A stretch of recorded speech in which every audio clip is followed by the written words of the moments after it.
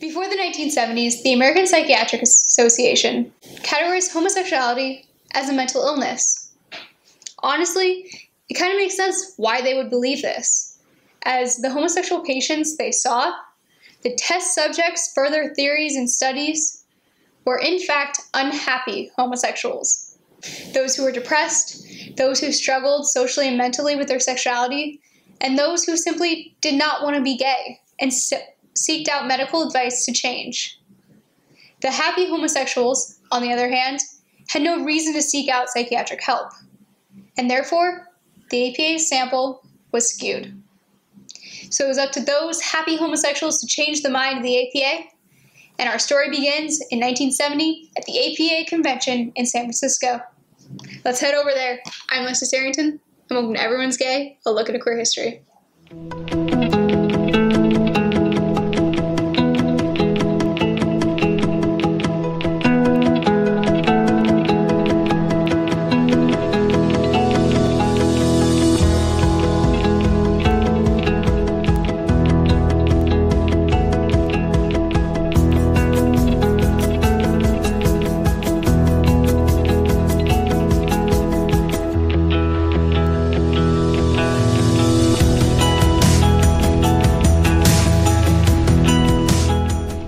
In 1970, the American Psychiatric Association, or the APA, held its annual conference in San Francisco, a gay hub.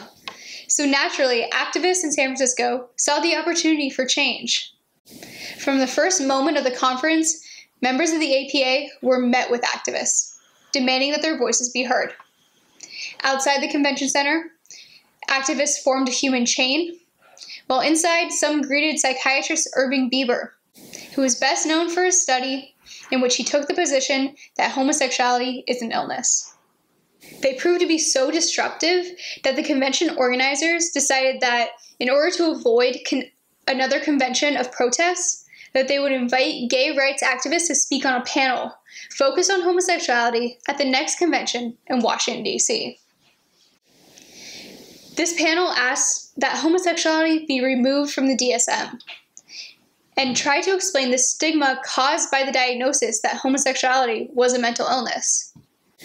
Entitled Psychiatry, A Friend or Foe to the Homosexual, a dialogue, it included Frank Kameny, who we saw in one of our last episodes, and Barbara Giddings on the panel.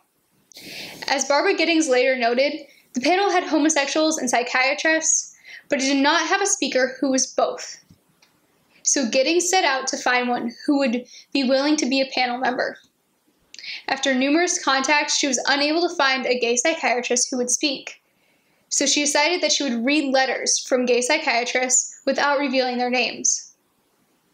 She then got in contact with Dr. John E. Fryer and was able to convince him to appear. Fryer later stated that the only reason he agreed was because Giddings suggested that he could do it in a disguise. Listed only as Dr. H. Anonymous, Fryer appeared on stage wearing a rubber joke shop face mask, a wig, and a baggy tuxedo, and spoke through a microphone that distorted his voice. Fryer's speech began with, "I am a homosexual. I am a psychiatrist." He went on to describe the lives of many gay psychiatrists in the APA, who had to hide their sexuality from their colleagues for fear of discrimination, and had to hide their profession from fellow homosexuals because of the disdain in which the psychiatric profession was held among the gay community. Here to talk more on this is Professor Bob Connelly. You may remember him from our past episode on the annual reminders. Take it away, Professor. He basically told the audience from behind the mask, there are hundreds of us here, and we have our own little meetings within the APA convention, and we call it the Gay PA. And all season we've been talking about the homophile movement versus the gay liberation movement, where the homophile movement was centered in this idea of normalcy with the Mashing Society and the Daughters of Bilitis, and then the gay liberation, which started with the Stonewall uprisings and all the activism that came after. Where does the APA fit in this? Because it's right in that transitional period. So the homophiles and the modern gay liberationists, as they were called post-Stonewall, existed side by side for a while. And it really was the homophiles who, in my opinion, were responsible for the American Psychiatric Association taking homosexuality off of its list of mental illnesses in 1973.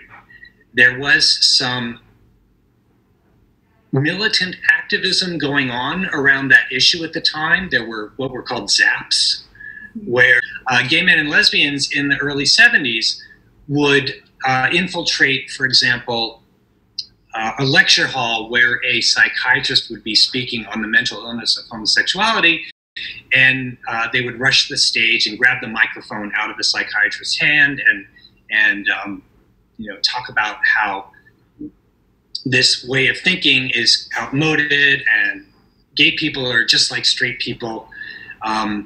So there was a militant aspect of fighting for recognition of not being mentally ill, but it was people like Frank Kameny, Jack Nichols, Barbara Giddings, who was prominent in the Daughters of Bilitis, Lily Vincennes, who went to the American Psychiatric Association's annual conferences in 1970, 71, 72, 73 to host panels that discussed homosexuality as not a mental illness.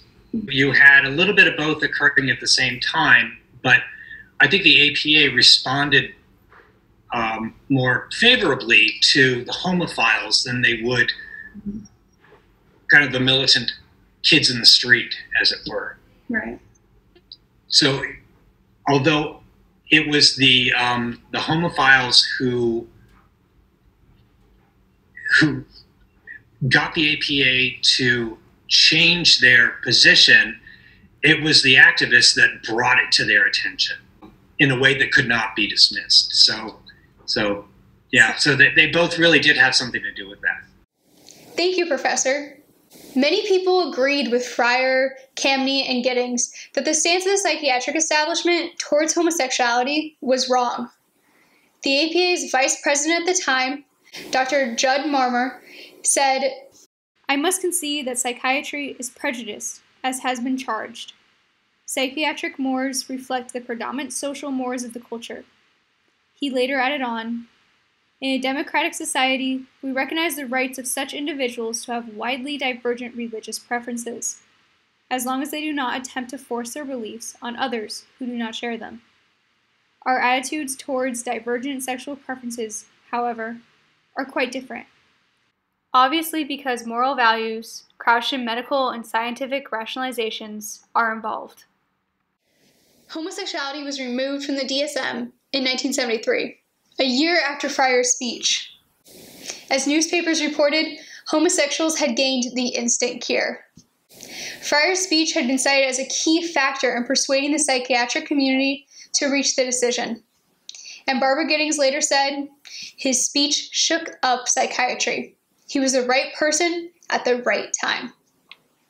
Fryer himself later wrote about his experiences in 1985 in a newsletter of the Association of Gay and Lesbian Psychiatrists.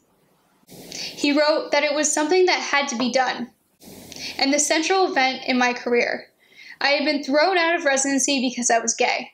I lost a job because I was gay. It had to be said, but I couldn't do it as me. I was not yet full-time on the Temple faculty. I'm now tenured by a chairman who knows I'm gay. That's how things have changed. Fryer was officially recognized as Dr. H. Anonymous at the 1994 APA convention. Fryer died a couple years later in 2003, and in his honor, the APA now grants the Fryer Award to individuals who significantly contribute to improving the health of sexual minorities. Although the award doesn't specify if these individuals need to do it whilst wearing a distorted mask. To learn more about Dr. H. Anonymous, check out the play 217 Boxes of Dr. Henry Anonymous, which provides a portrait of John Fryer from the perspective of 3 key figures in his life. And read the journal article Unmasking Dr. Anonymous in the John Fryer Papers. It is linked below. I'm Alexis Arrington, and this has been Everyone's Gay, a look into queer history. If you like this episode, make sure to hit like, subscribe, and share it with your friends. Also, find us on social media at Everyone's Gay Queer History. We're on both Facebook and Instagram. Make sure to follow these accounts because we have a couple really big announcements coming very soon, and they'll be plastered all over social media. I want to give a special thank you to Professor Connelly for coming to join us again. We really appreciate him sharing his knowledge with us.